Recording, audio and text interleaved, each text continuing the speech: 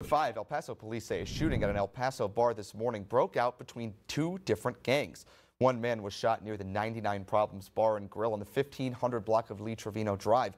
According to El Paso police investigators, an argument broke out between gang members around 1:30 this morning, leading to a physical fight. That fight causing someone to pull out a gun, and police say the victim tried to disarm him, leading to that victim being shot. The 30-year-old suffered a non-life-threatening gun wound and was taken to the hospital. Police say the shooting caused even more fights to break out afterwards. Investigators are asking for the public's help. Anyone with information is asked to call 915-566-8477.